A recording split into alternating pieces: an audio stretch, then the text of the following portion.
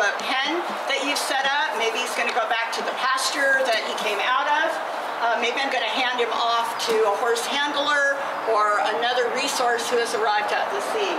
In any event, my hand's on him, I'm still in control, and this is how we're going to move from one place to another.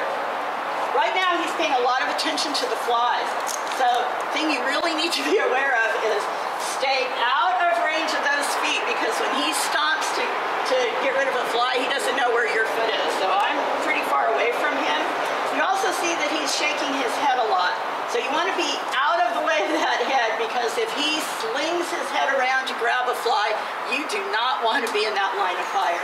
So best thing to do when he's fidgety like this is start moving.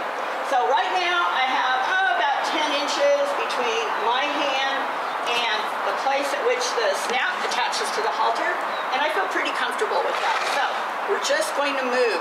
Horses are herd animals. They're looking for a leader, so you want to be looking ahead. That's the same direction they are looking when they're moving. They're going to follow you. Let's go. Now he's pretty calm. I don't want to be too far out in front of him, and I definitely don't want to let him get ahead of me. So I don't want to be back here, and I don't want to be up here. And you see the way he followed me? That was great. Whoa. If I feel like he's getting ahead of me too much, I'm just going to ask him to back. I might just give him a little bump to back. Look, right off. Now he's giving me my personal space. That's where I'm more comfortable. So ideally, I'm going to be about midway between his eye and the beginning of his shoulder. So this area right here, that's my safety zone. He can see me. I'm providing leadership, and he's comfortable.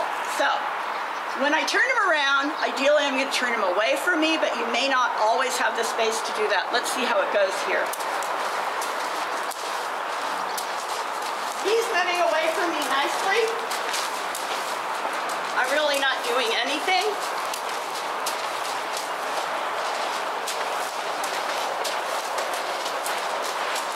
This is good.